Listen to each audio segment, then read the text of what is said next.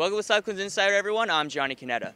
Last week, Stu Johnson and I discussed Mets' first-round draft pick Justin Dunn out of Boston College, right-handed pitcher. So this week, our very own Regina Gonzalez was with him one-on-one in the backyard. Regina, take it away.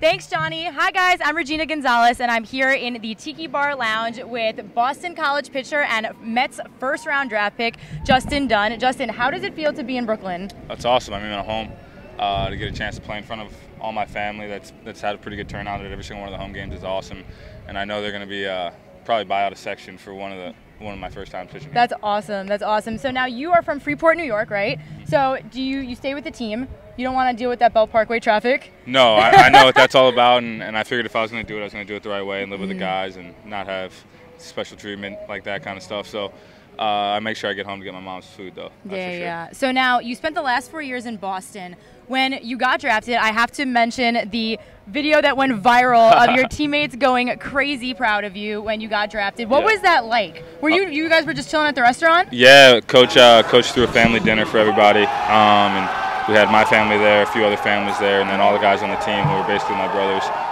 So to get picked up around them was crazy. And I don't know if you saw the regional video, but we got pretty good at celebrating things. And when my name came across the screen, I think we broke a couple $100s worth of glasses and a few tables. But yeah, it was a great time. So worth it. Yeah. So worth it. So now, how does it feel? What was the whole process like once you got drafted?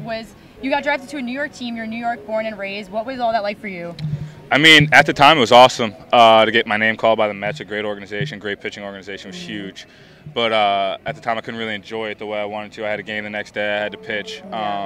So I had to kind of move past it pretty quick. But after the season was over, I definitely reflected on it and figured out how lucky I was to get picked up by the Mets. So now you threw the other day in Batavia. You made your professional debut. How was that? What was that like for you, pitching from a different mound that's not Boston College? Yep.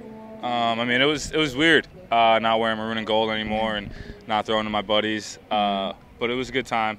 First inning, I had a lot of emotion, a lot of adrenaline going, so ball was up a little bit. But the second inning, I felt more like myself, and I was just glad to get it out of the way now. Dude, that's awesome. So now you're here. We have some icebreaker questions for you. Your superpower, which is not your throwing arm.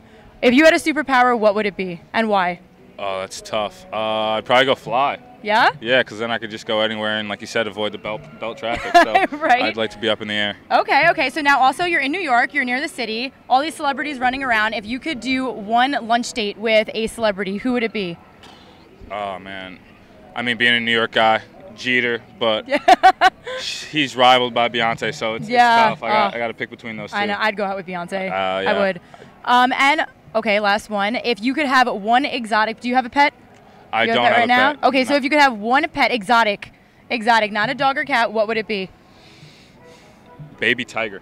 Oh, okay. Baby tiger. All right. Yeah. Little jungle. Exactly. All right. So now tell me, you guys had your first off day yesterday. What were you up to? How was that? Well, actually, I went home for a little bit. My little brother called me and said he needed me home. He was getting bored, so I went out there to go see him. But then Atkins and McGeorge wanted to go to the city, so I kind of left him alone and took them around the city for the first time. Now, did you go to the city growing up a lot, being on Long Island, or did you mostly stay out there? Not too much. I was usually playing a lot, but I did go in a few times, more in high school.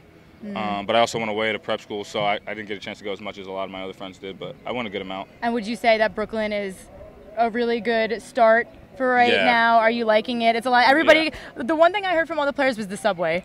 Yeah, a lot of them are starting to get used to the subway. It's a pretty straight train ride. It's easy. Right? It's nothing too crazy. So it's definitely a good start of getting adjusted to the city and getting used to the speed of New York. That's for sure. You have another talent besides pitching. Yeah.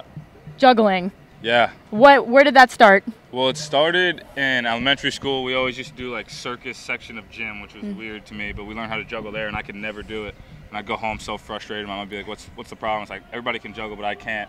So when baseball started to get heated up and bullpen games started to become fun, I just started sitting there messing around, and I finally picked up the skill to do it. All right, so here's your chance to shine. Okay. You want to show me? Yeah, I think I can show you. Actually, can you teach me? Yeah. I'm kind of interested. Now I'm intrigued. The way I was taught was crisscross applesauce. Crisscross applesauce. Yeah. So okay. You just go crisscross applesauce.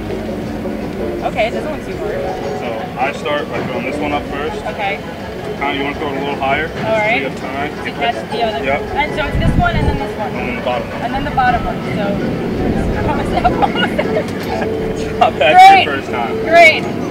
Crisscross applesauce. Crisscross applesauce. Awesome. New York born and raised and pitching for Brooklyn. Justin, good luck. Thank you. I appreciate it. Thank you. Back to you, Johnny. Thank you, Regina, and thank you, Justin. Remember, Cyclones fans, remember to tune in each week for your newest episodes of Cyclones Insider. I'm Johnny Canetta. We'll see you next week.